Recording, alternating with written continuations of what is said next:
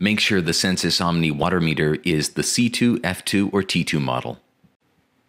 If you have an R2 meter dial, you can request a replacement from your utility provider to support a pulse output. If you already have a sensor relay, just confirm that the light is blinking green. Otherwise, plug it in. It may take several minutes to upgrade its firmware. Check that the LED has gone green by the end of the install. Activate the Flowie-O by inserting the batteries in the correct orientation. And when you put the cover back on, make sure you hear those clicks. Find the white-gray pulse output cable. If there's a black cap, just slide or cut it off.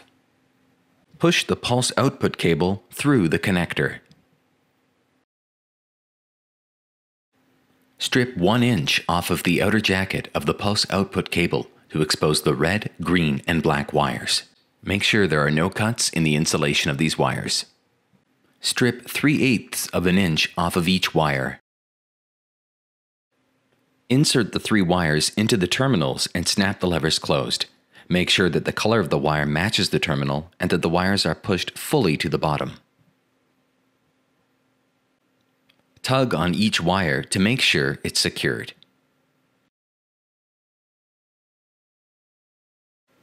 Thread the connector tightly closed. And tighten the outer part as tightly as you can to create a snug waterproof seal. Remove the rubber plug and insert the pulse cable. Ensure that it's inserted as far as possible in order to achieve a waterproof seal. Strap Flowie-O onto the water meter or a place nearby. Flowie-O should be in a location where it will not be moved and where the pulse cable will not be disconnected. Check that the sensor relay LED is green. If Flowie-O is installed in a pit, it should be secured as high as possible to maximize the communication strength to the sensor relay and to avoid being submerged. Register Flowie-O's serial number by using the app or going to app.alertlabs.com.